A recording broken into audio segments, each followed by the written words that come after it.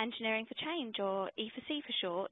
Today we're really pleased to bring you the latest in E4C's 2012 webinar series.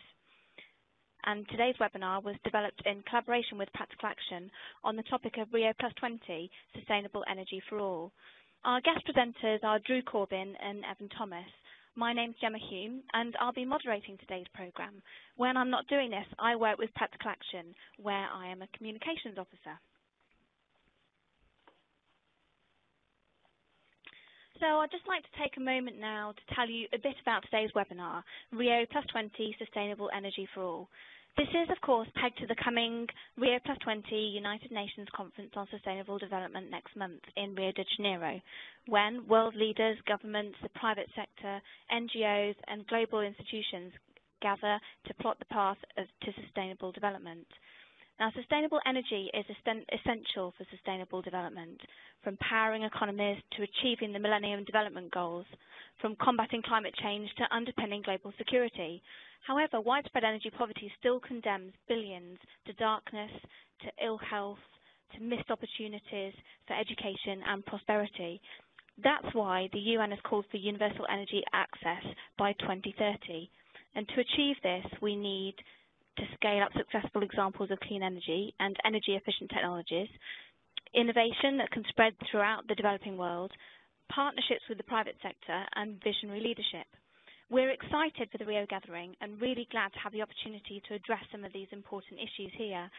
And to do so, we've invited today's presenters to talk about some of the work they've been doing, particularly providing renewable, locally sourced, sustainable energy solutions which lift people out of poverty.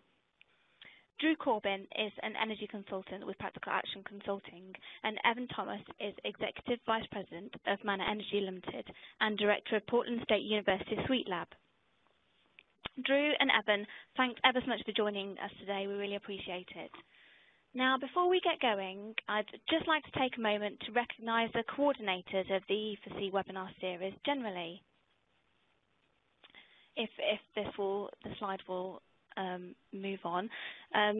These people are Jana Aranda of ASME and E4C, and Holly Schneider-Brown and Alex Torres of IEEE. Thank you guys so much. If anyone out there has any questions about the series, then please be encouraged to contact them via the email address visible on the slide, which is webinars@engineeringforchange.org. There you go.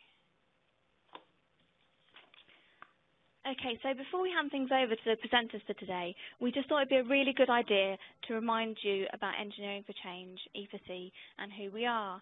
So E4C is a global community of now over 10,000 technically minded individuals such as engineers, technologists, representatives from NGOs and social scientists who work together to solve critical humanitarian challenges, whether in water, energy, health, agriculture, sanitation or other areas faced around the world today. We invite you to join E4C by becoming a member. E4C membership provides cost-free access to a growing inventory of field-tested solutions and related information from all the members of our coalition, including professional societies like EWB USA and the IEEE, academic supporters like MIT's D-Lab, international development agencies like Practical Action, as well as access to passionate, engaged community working to make people's lives better all over the world. Now, registration is really easy and it's free, so please do check out the website engineeringforchange.org to learn more and to sign up. Okay, so I've got a message just to go back to the cover slide. So if I just go back to the beginning there, is that all right? Is everyone seeing that okay? Okay, cool. So I'll just go back to where I was.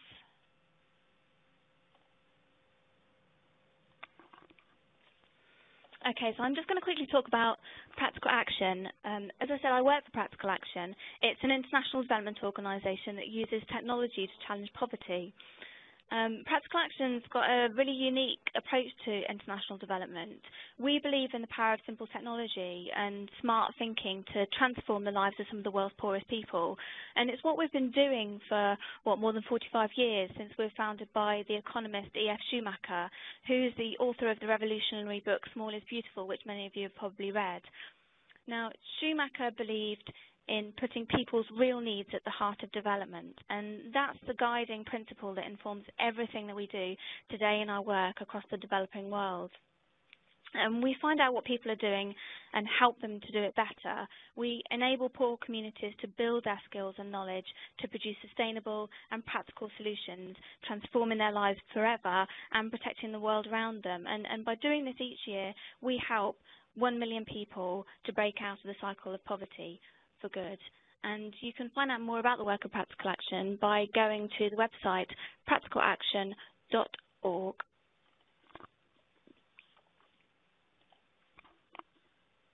Okay, so the webinar that you're participating in today is one instalment of the Engineering for Change webinar series.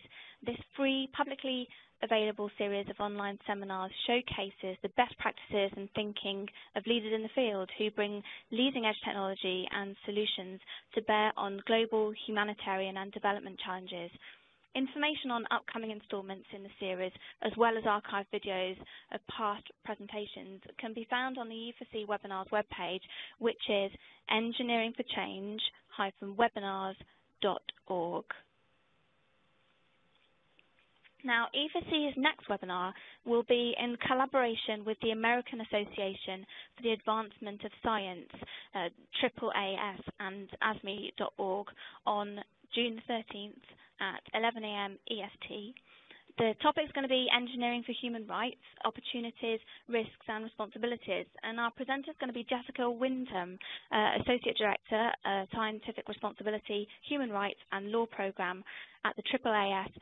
And so if you want to register for that, then just go to tinyurl.com/E4C webinar. Okay, so just a few housekeeping items before we get started. So let's just see where everyone is from today. So in the chat window, can you just type in your location?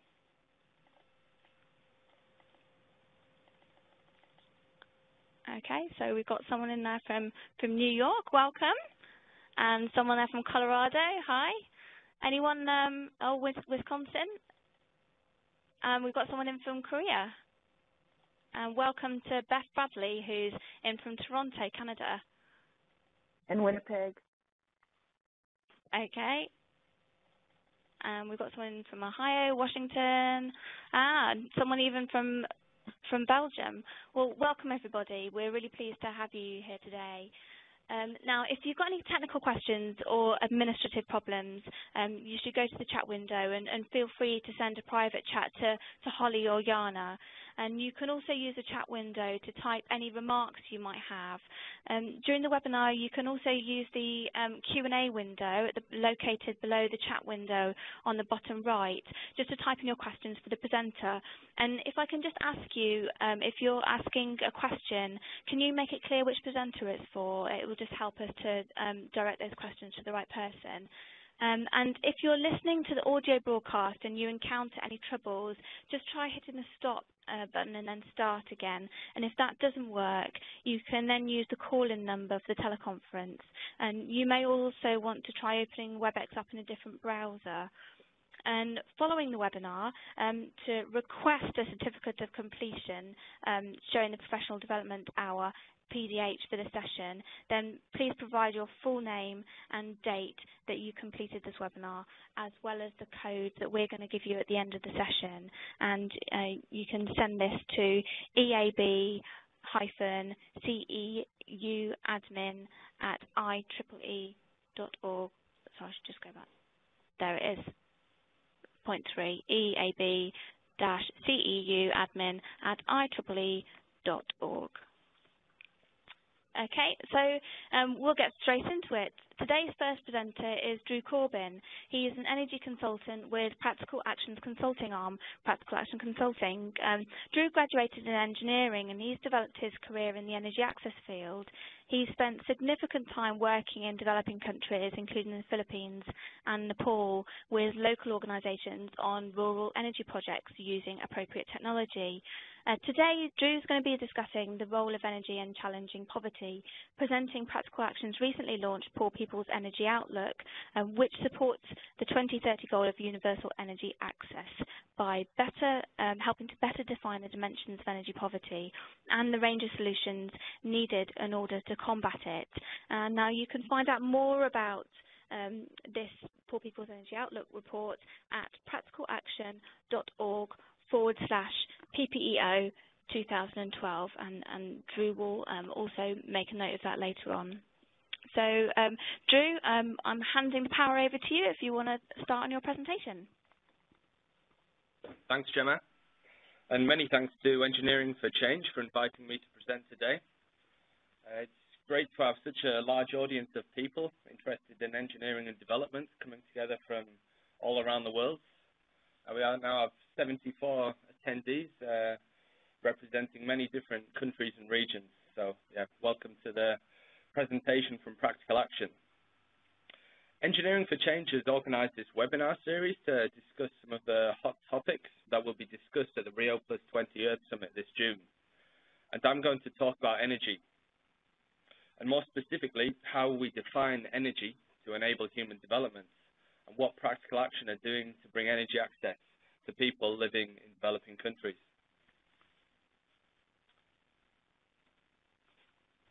Now, 20 years on from the first Rio Earth Summit, the global energy system remains in crisis. An array of challenges face sustainable development. In the face of rapidly increasing demand for energy from all corners of the world and fears about the security of our energy supplies, the provision of energy is causing catastrophic climate change, whilst the lack of modern energy is holding back development for the world's poor. 1.4 billion people in the world remain without electricity, and nearly 3 billion people rely on traditional biomass for cooking, most of whom still cook on an open fire. And the current rate of progress on these issues is still painfully slow. The number of people cooking using biomass is actually increasing as we speak. And as a direct result, 1.4 million people die every year from the results of smoke pollution in the home, which is more than the number of deaths from malaria. Now, for human development, it is widely recognized that energy is a fundamental prerequisite. So, at Rio+20 this year, the UN Secretary General is hoping to formalize commitments to the Sustainable Energy for All initiative. And I've put the logo up here and the 3 targets. It's aiming to get member governments, business leaders, and civil society to sign up to the 3 targets for transforming the global energy system, all 3 of which should be achieved by 2013, with 2012 as the baseline year. Now, whilst these 3 objectives reinforce each other in many instances, the target of most interest for people who are looking at poverty reduction is the target of universal access to modern energy services. And many people are questioning whether it's realistic to aim for a target of universal access to modern energy services in only, 18 years. And we'd like to ask you what your opinion is. So there is a poll function on this WebEx chat, and if you go to the right-hand side chat tab of the right-hand side of your screen, there is a little tick above the word chat. And there's a drop-down menu, and you can click yes or no in response to the question, is universal access to energy achievable by 2030? If I can ask all the participants to put in their thoughts, whether they think yes, it is achievable, or no, it isn't. I'll give you just maybe 15 seconds to have a think about that and put in your response, and we can have a look at what the feedback is. Sorry, can I ask you not to write yes or no in the chat tab, but to vote using the tick box function at the top of that window.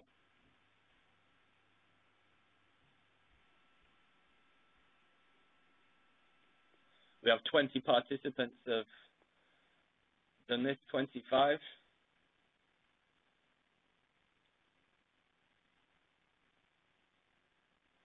29. Okay, just 10 more seconds to put your vote in, please.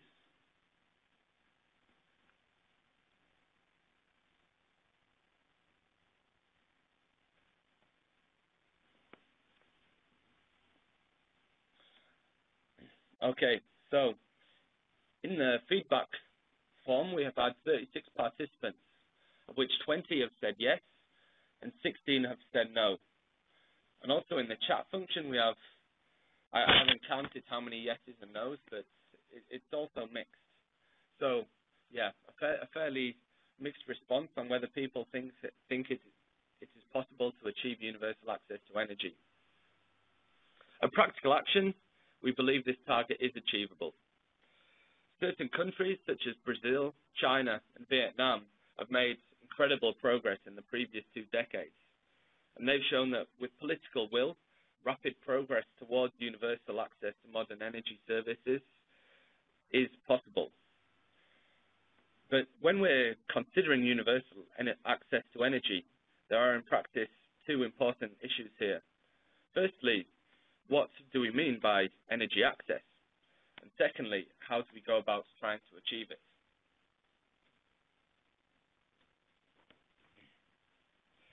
At the moment, there is actually no internationally agreed definition on what is energy access. So when we have a target of achieving energy access, what does this mean? And how do we know if we're going to get there? But more importantly, how we define energy access determines how we approach tackling energy poverty. And this definition will influence how billions of dollars are spent in chasing this target in the next 2 decades. Currently, the most important, the most widely cited definition of energy access focuses on energy supply in terms of connection to a grid electricity and the use of modern fuels in the home. But practical action don't agree with this definition.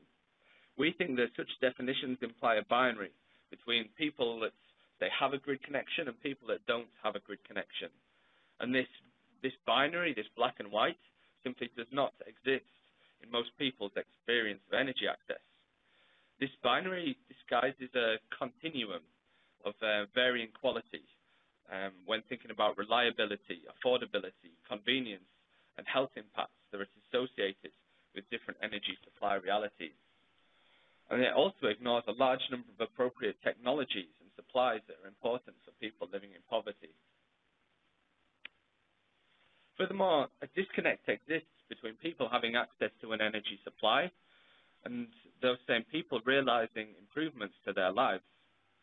For example, there are many instances where a household is connected to the grid and considered having access to energy, but the people are only using a single light bulb, so they do not fully benefit from the wide range of energy applications, such as refrigerators, mobile phones, or even improved cooking technologies. So we feel if you just concentrate on this narrow definition of energy supply as being access to energy, then it's missing out on the real development benefits that can be realized from access to energy. So it's for this reason that practical action is advocating for a definition of energy access that measures how people actually use energy. And the way people use energy is what we refer to as energy services. And in the 2 reports I've shown on the right, the Poor People's Energy Outlook 2010 and 2012, we've explored the role of energy in achieving the different development goals which we are aiming for. And again, this is on the Practical Action website. Gemma said it earlier, but again, it is www.practicalaction.org/PPEO 2012. there's a message in the chat saying that the sound is not clear. Can I ask if that has improved and or whether people are having difficulty hearing me? If you can just write in the chat whether it's clear or not.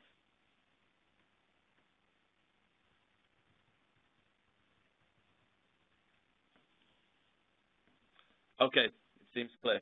Thanks very much for that. I've also just put in the URL for the PPEO.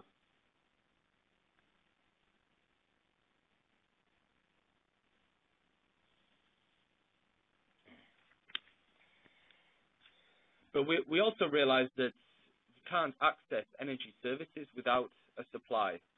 So we're also advocating for a definition of energy access that includes a range of supply technologies. So we don't just have with grid electricity or without grid electricity. We've developed an index, an energy supply index, that considers the continuum of energy access that moves from very poor supply through intermediate technologies to a high-quality modern supply that many of us experience here in Europe and the US. Now, this slide shows a simplified index for electricity supply. We've also developed a supply for household fuels and for mechanical power, which you can read in the Poor People's Energy Outlook reports. You can see here how the index shows the basic or traditional technologies, if you like, moving through intermediate options to the modern supply of a full grid connection. We believe that small-scale and decentralized technology have a massive part to play in improving energy access for many of the world's poor. It's unrealistic to expect that many people will jump straight to the full quality of a grid connection, and that they progress their energy supply situation through these intermediate technologies who, as a group of mainly engineers, I'm sure we're all familiar with the solar panels, small wind turbines, micro-hydro systems, etc., that may form these intermediate technologies. But further research and development is really needed in improving the quality and driving down the cost of these pro-poor technologies. So I think, as engineers that are interested in developments, we should take an active interest in developing some of these technologies with a pro-poor focus. Now, Practical Action has taken these principles of access to energy services and access to a range of energy supplies to develop the concept of total energy access. We're proposing the total energy access concept as a definition that should be adopted by the Sustainable Energy for All initiative. We've worked with Energypedia to develop the Total Energy Wiki. The Total Energy Wiki is an online energy data collection platform that uses the Total Energy Access framework to allow you to measure the energy access situation for households in developing countries that moves away from this conventional binary idea of energy access. Now, anyone with access to the internet can access this questionnaire and participate in and contribute to collecting data on energy access in a different way. And I'd really encourage anyone that's listening that's working on energy access in developing countries to explore this site and get in touch with myself and Practical Action if you're interested in contributing energy access data. We'd be very glad to hear from you.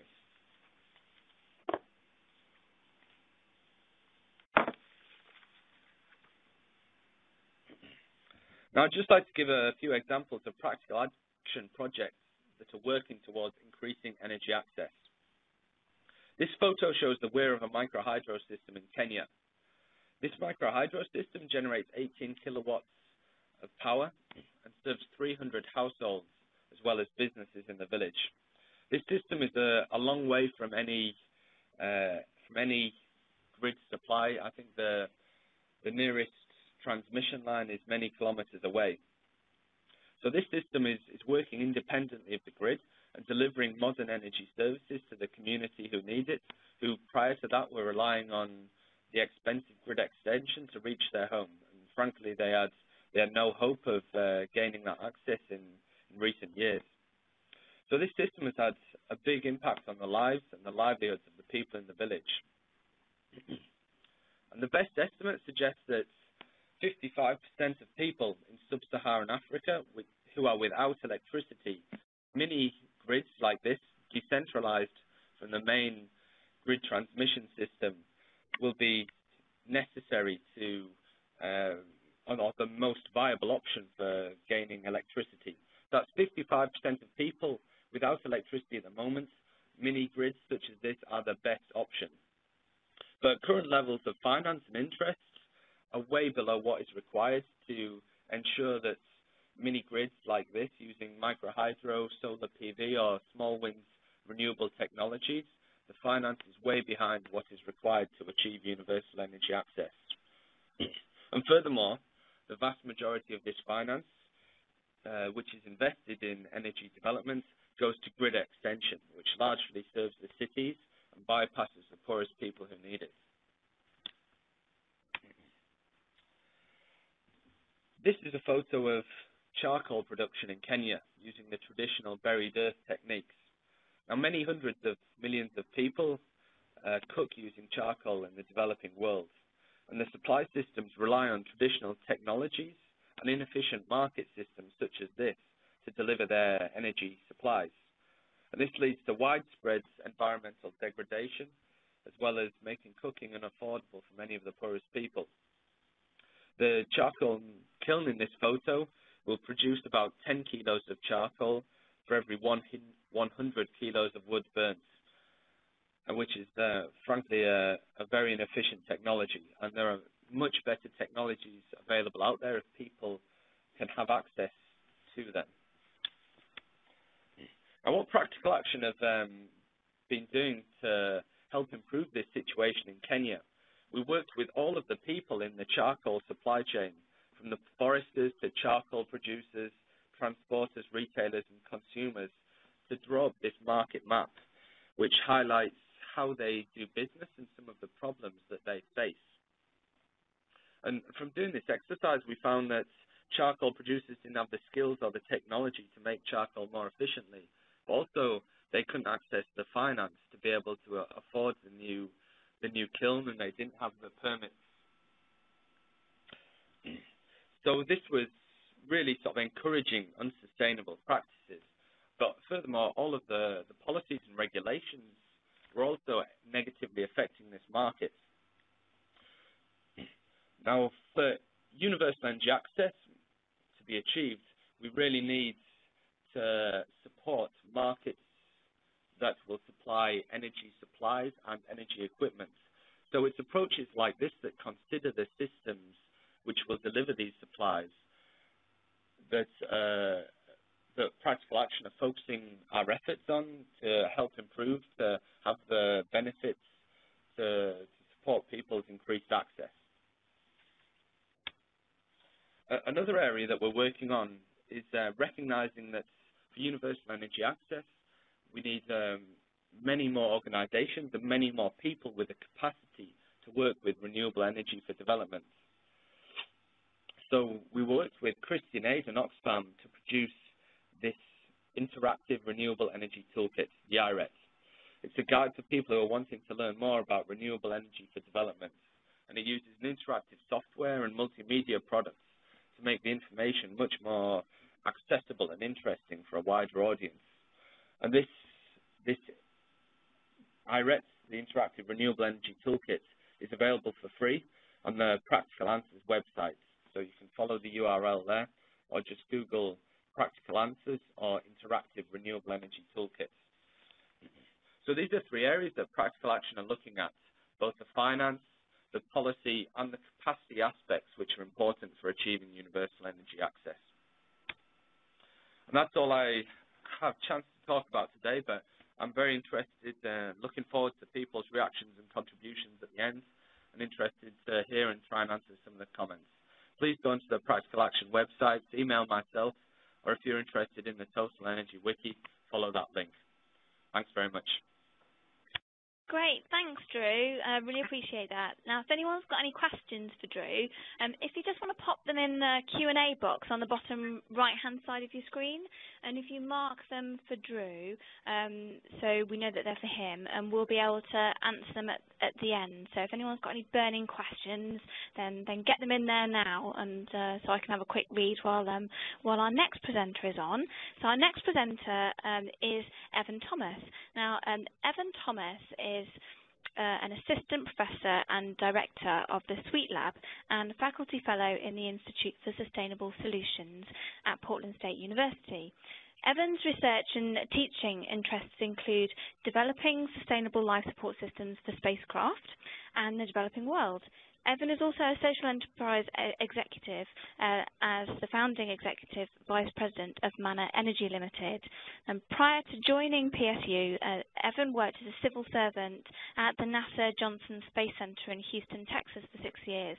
And at NASA, Evan was principal investigator and project manager in the life support and habitability systems branch, working on concepts for sustainable moon and Mars spacecraft. Evan holds a PhD in aerospace engineering sciences from the University of Colorado at Boulder. Evan will present how Manna Energy leverages carbon finance to allow larger scale distributions of energy technologies and creating opportunities for entrepreneurs and development practitioners in the process of developing sustainable energy projects. Furthermore, Evan's also going to touch on the monitoring of these programs in a more accountable way through his work at PSU with the SWEETLab. So Evan, it's over to you. Great. Thank you very much. And thanks, Drew, for that overview of energy access. I'm going to spend the next few minutes talking a little bit more specifically about leveraging the energy access challenge in terms of addressing critical public health challenges in developing countries. I'm actually going to skip ahead 2 slides to the World Energy Use slide to touch on some points that Drew made earlier. This is a little bit of a repetition from Drew, but just to contextualize the problem, the average world energy consumption is a little less than the equivalent of 2 tons of oil per person per year. Here in the United States, we use nearly 5 times the world energy average and nearly 6 times the energy consumption average in Africa, which is closer to half a equivalent ton of oil, although, as Drew mentioned, most of that energy use is biomass use. There are still 3 billion people who use biomass for their daily energy needs, and the majority of those are that takes the form of firewood or charcoal on open flames, 3-stone fires. This is both expensive and time-consuming.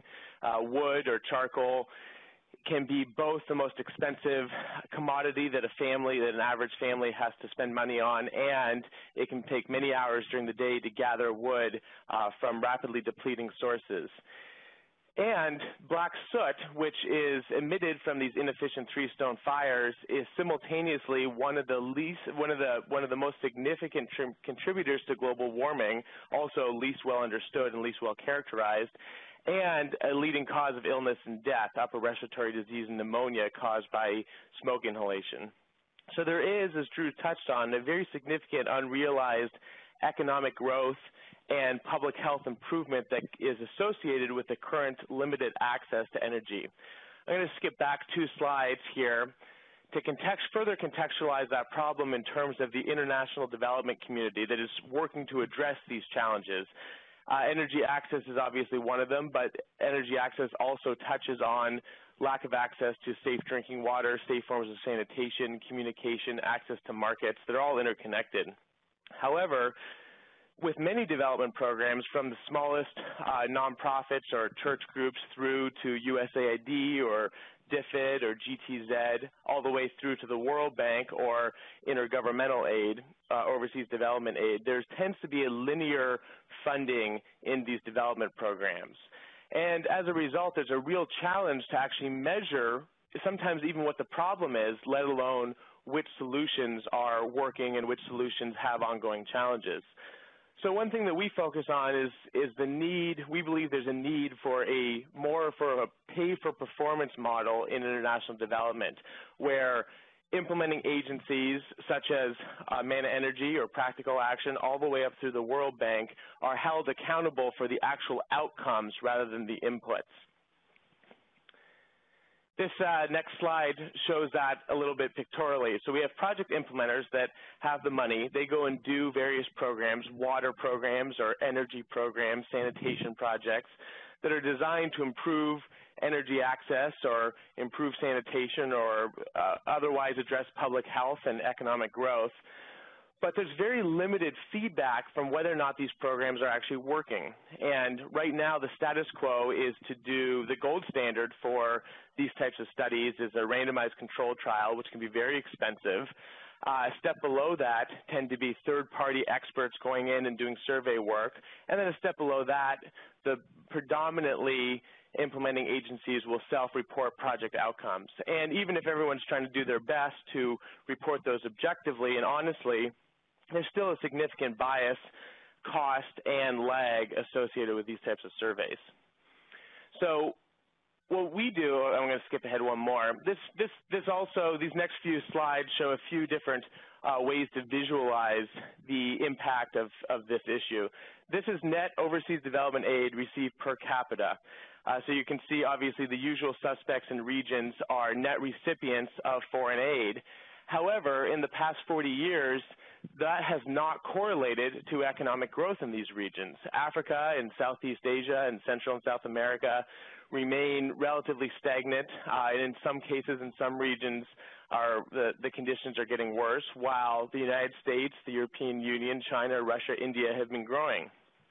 Meanwhile, so it doesn't appear to overseas development aid does not appear to correlate with economic growth, and there's very little statistical evidence of foreign aid resulting in actual development. Of course, there are many, many, many successful projects, but there are also many programs that continue to struggle with these long-term challenges. However, on the next slide, you can see that there tends to be a correlation between economic growth and energy consumption. The United States is the single biggest current emitter and historic emitter of greenhouse gases. Obviously, the European Union has done significant work to reduce their emissions, but it is still far exceeds many of the least developed countries and other developing regions.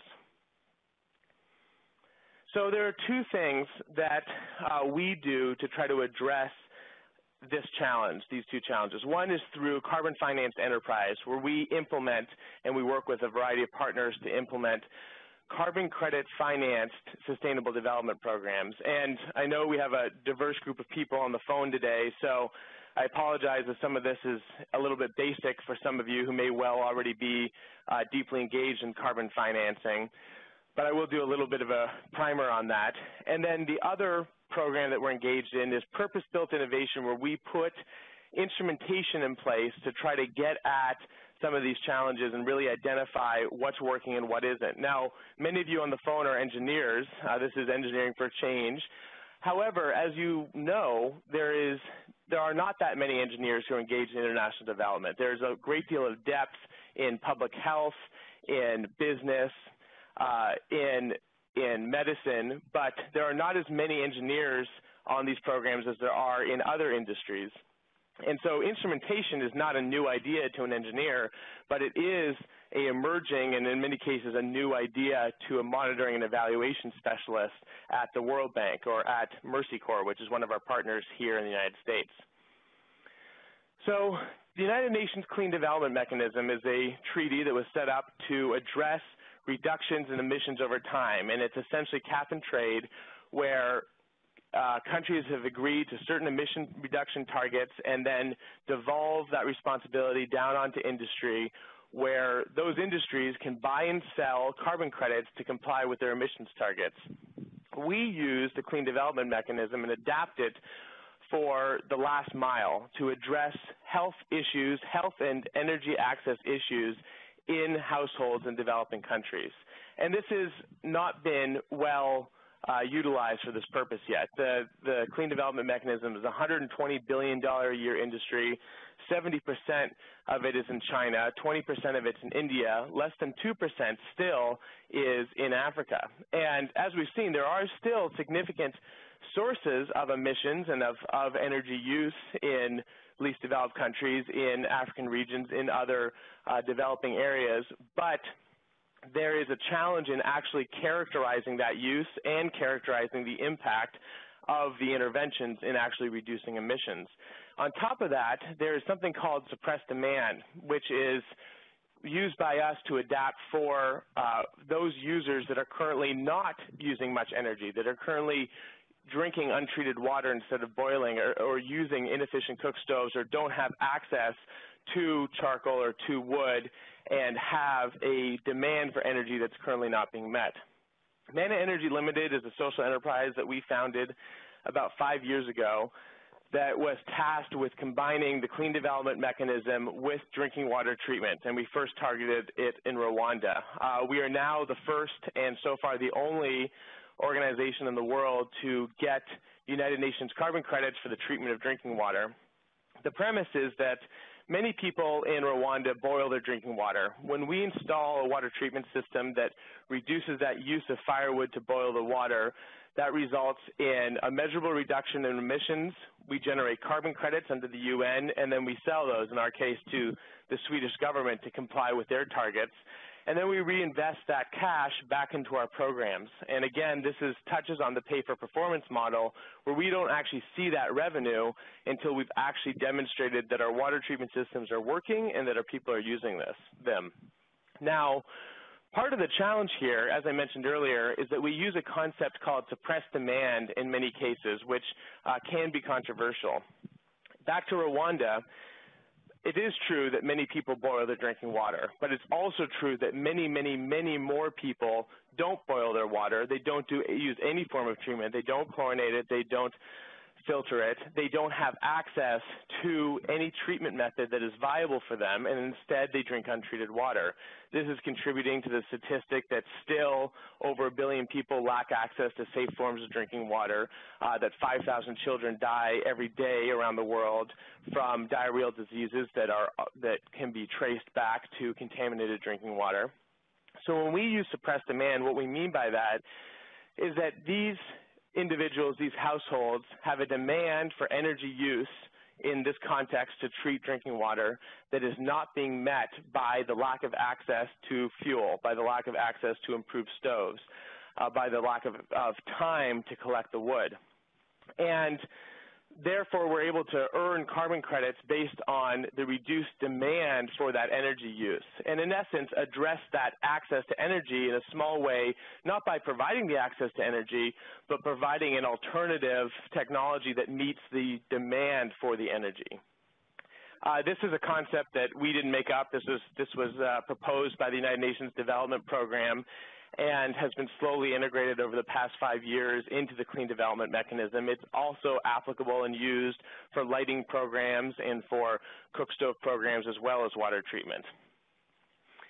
In Rwanda, before we get to that, okay, I won't go through the details on this slide, but this is a business investment. We're able to take commercial loans, commercial equity investments, develop the programs, implement our water and our cook stove, our water filter and cook stove programs, and then repay those costs to the investor over a period of years through the revenue that's generated from the carbon credits, while also using that revenue or a portion of it to reinvest in the ongoing operation, maintenance, and most importantly, education around the proper use and performance of these technologies.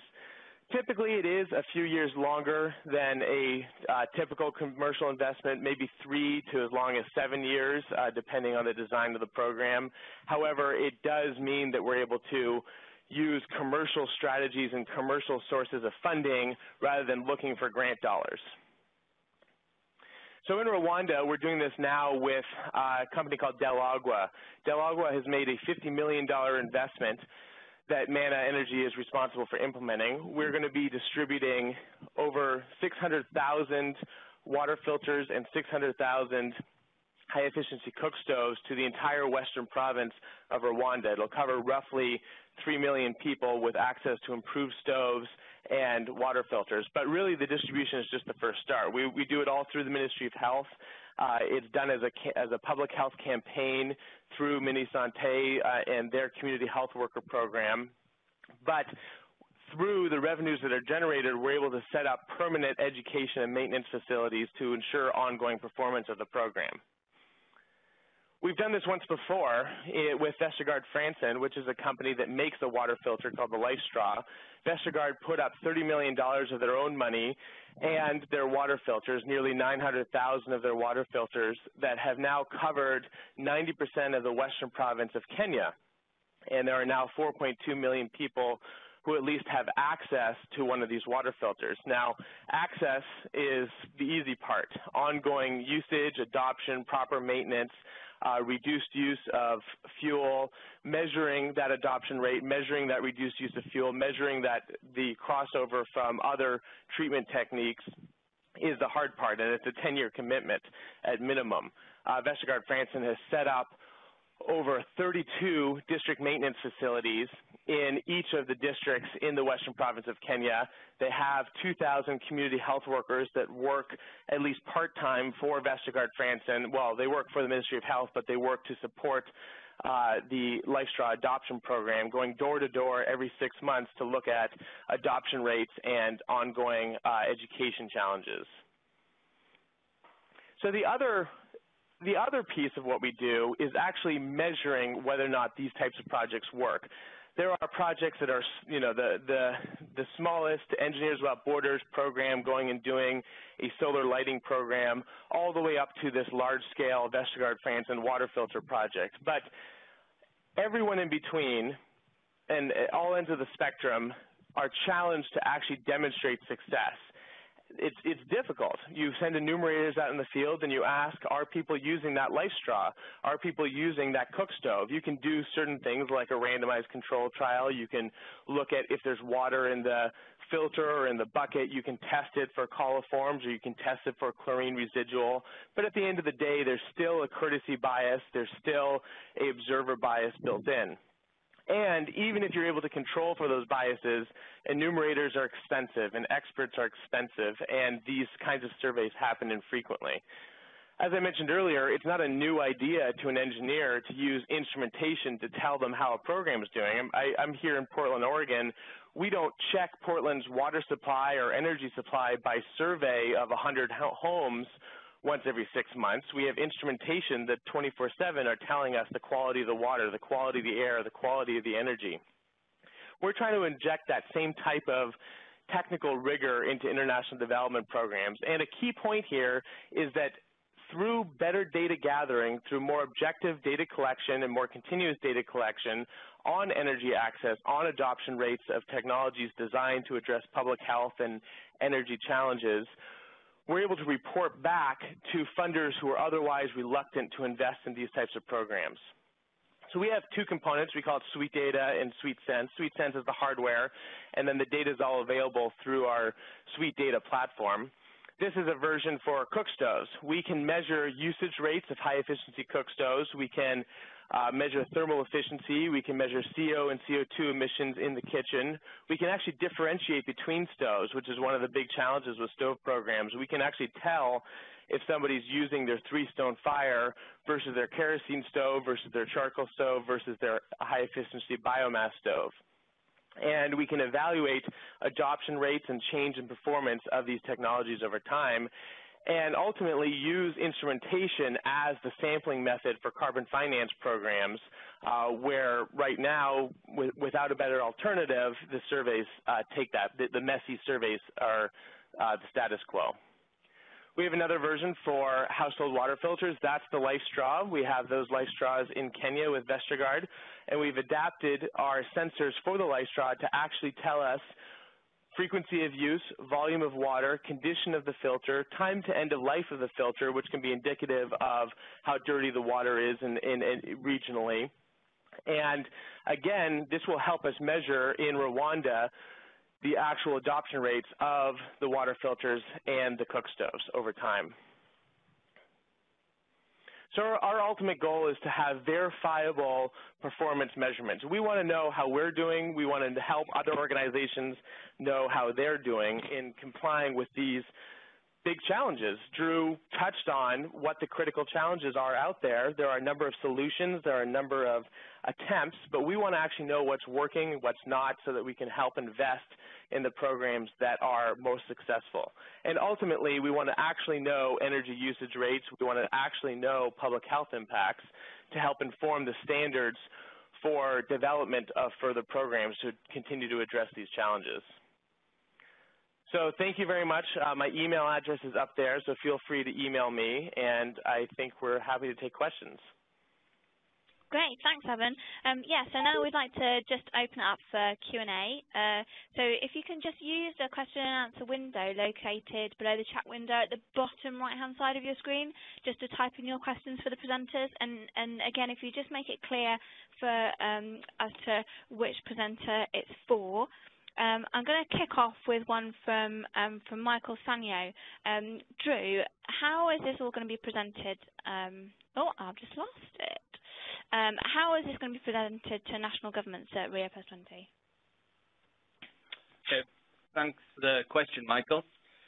Practical Action will be attending the Rio event. We will have a delegation over there, and we'll be looking to meet with as many people as we can and contributing to different fora and plenaries.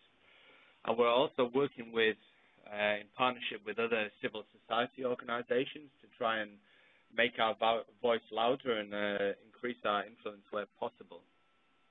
But we're also, Practical Action are an observer to the Sustainable Energy for All high-level working group on universal access to energy, which is a space where we've been working hard to influence and, have our voice and our position heard on this paper. So I think, through influencing the Sustainable Energy for All initiative and the meetings and the conversations they will be having, I think that's our, strongest connection to influencing the course of events at Rio. Okay, thanks, Drew. Michael, I hope that's answered your question. So this is one for Evan. Pay for performance seems to be a nice idea, but difficult to implement. Please can you explain how one can implement it practically? Sure, and I'm also reading through the other questions that have come in, so I can help address some of those. The pay for performance, there's a few different ways to implement that idea, and it's really an emerging idea across the sector. The World Bank has set up an impact-based aid program that's also tasked with looking at this same question. The basic premise is that commercial investors or other donors can invest in a program, like it could be a carbon credit program or it could be more of a traditional aid program, but rather than the money coming on the front end from the ultimate financer, maybe the World Bank or USAID or DFID, that money is put up at risk by the program implementer, and they only receive repayment when they can demonstrate the compliance they can measure the impact of the program, whatever the program is. If a project implementer says our goal is to get 10,000 CFLs out there and have 80% uptake, well, let's see how many CFLs get out there and what the uptake is and actually measure that. And that question touches on another question here from Paul. It says, Evan, how do you select which parameters to monitor that will correlate with performance and success? And that's a really important point. We are not trying to define other people's performance or success criteria. And this is a conversation that's actually going on within E4C right now. We have a meeting about it next week in New York. My take on it is we're not trying to tell others right now what is the right way or the wrong way of doing something. Rather, program implementers in grants, in proposals, in carbon credit documentation, they articulate either at the direction of a government or through community participatory development processes. At some point, they articulate what their goals are. Many of those goals can be measured. Many can't directly be measured, but many can be measured. So what we are trying to provide is a tool to help measure compliance with self-stated goals. Because what happens right now is organizations state their goals, then they go do their program, then they commission a study to have somebody go out there and say whether or not they've met that goal. But largely by survey or by enumeration, we're able to do it through instrumentation. And Gemma, I don't know, do you want me to go along with some of these other questions that are in here, or do you want to moderate them? That's fine. So, well, there's a question for you actually, Evan, from Jennifer Keller-Jackson, who says, are these stoves and water filters in Rwanda being given away or sold? Thanks, Jennifer, and good to see you on the line there. These are actually being done as a public health campaign, which means we do give them away in the initial distribution. That's of course also controversial, but it's coming at the direct request of the Ministry of Health. We went to the Ministry of Health with this program and said, you know, we can do these carbon finance distributions. We can either do it through a retail channels, we can do it through communities in Rwanda. They're called Madugadus, where the communities get together and they can put up money for community resources. And the Ministry of Health directed us to treat this as a public health campaign, similar to other campaigns that are done in the region around condom distributions or vaccinations or education materials around sanitation. So it's a hybrid model between the initial free distribution done through the Ministry of Health and through the district hospitals, and then the ongoing repair and replacement costs are subsidized by the carbon credits, but we plan to have at least a nominal contribution from the families as a way to measure adoption rates, as a way to measure compliance or acceptance of these technologies, and also as a way to help build a retail market. Now, we have been criticized for doing giveaways on this scale by, on the premise that perhaps that hurts a retail market long term. The difference here is the Ministry of Health has requested this as a public health campaign, and that's the format we're following. Plus, we're able to reach far more in a far shorter period of time in a campaign style rather than a phased rollout in a retail model. Okay, Evan, can you also, someone's asked what's the day of your presentation at Rio Plus 20? I think I'm actually not going to be there. I think that's a question for Drew. Okay. Okay. Drew, presentation at Rio Plus 20. Sorry, what was the question? What's the day of the presentation at Rio Plus 20? We will have a side event there, or I believe a presence in one of the side rooms, which I think will be continuing for both days. Okay, and I know that Practical Action is also working with Bosch Siemens on smoke hoods, because obviously that's a great way of kind of reducing smoking inhalation that a lot of people in the developing world are dying from. So there's going to be an installation there at Rio, and Practical Action will be there along with Bosch Siemens. So if you're at Rio, then you come along and see us there and find out more about Practical Action's work. Let's see, we've just got a few minutes left, so probably we'll just take one more question. Let's have a look. Answered that one. Oh yes, in the presentation you've not mentioned any aspect related to solar energy usage for cooking or water heating. Why? Both of you want to answer that? Drew, do you want to go first? Sure, yeah. There's a number of good technologies for solar energy for cooking and water heating, which Practical Action are promoting and are interested in. Quite simply, I didn't have enough time and space to mention all of the different appropriate technologies. If you're interested in finding out more about that, there's a technical brief on the Practical Answers website, which I discussed earlier, that has a lot more information about it. Yeah, particularly the solar thermal water heater is an excellent technology, which is in widespread use in many countries, and I think is very appropriate for deployments in many more places.